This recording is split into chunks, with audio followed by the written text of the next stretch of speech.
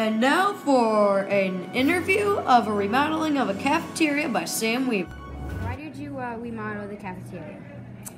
Well, there were a couple things that needed some fixing up, like the windows. They're not fully, you can't really see out of them.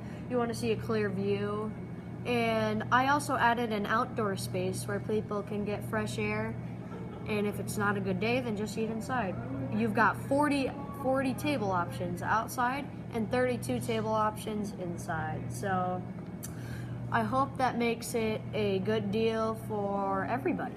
And I hope they eat nicely in the cafeteria when it is remodeled. With the new outside space for the cafeteria, I kept the inside mostly the same, just smaller tables, as you can see, little guys right there. Those fit 4 people at each table. Hopefully that's enough to have a conversation. Out here, we've got the same amount, 4 people at each table, but they have 40 table options outside and 32 table options inside. So, yeah, I kept the inside mostly the same. The outside space, I added some basketball courts and swings, so you can get some exercise after you eat if you wanted to. So yeah, that is my design for the new cafeteria.